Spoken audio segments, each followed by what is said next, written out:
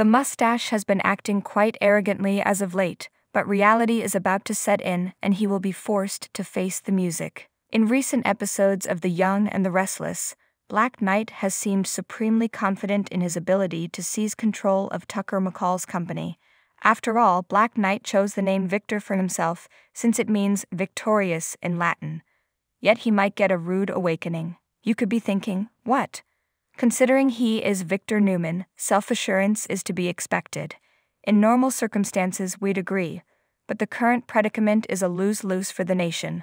Let us elaborate. Victoria and Victor Newman and Ashley Abbott, both with designs on McCall Unlimited, are at loggerheads in the latest feud between the two powerful families.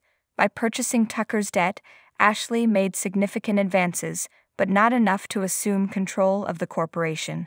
Tucker worried about his ex-next wife's move after she made the bold one, and she recently showed her hand, or at least part of it, when she persuaded McCall to sell, not to the Newmans, but to his son Devin. It's become evident that Ashley believes Tucker when he says that all he cares about is creating a life with the woman he claims to love and their son, even if he went about it the wrong way. Tucker, on the other hand, has an agreement in place with Victoria to sell the business to her as he tried to show Ashley that she was more important to him than his career. Since the preview depicts Tucker making Devin a proposal that might transform his life, it seems likely that McCall will take Ash up on his suggestion.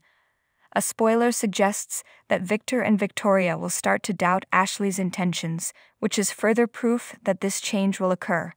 But would Devin agree to acquire McCall just before he goes to court to defend Hamilton Winters, the company he co-founded with his late adoptive father Neil?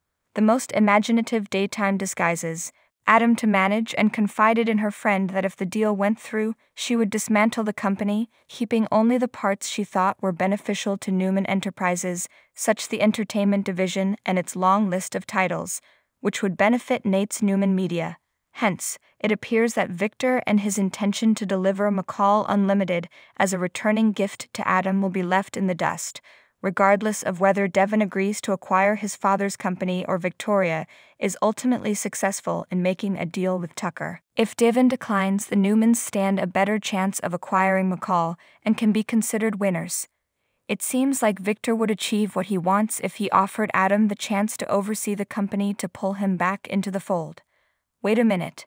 If it continues this way, Victor will still be at a disadvantage. How? Read on. Victoria and Nate had a private conversation in which Victoria made clear that her goals for McCall Unlimited would differ greatly from those of her father. Instead of giving it to her half-brother, Victoria thinks it's a waste.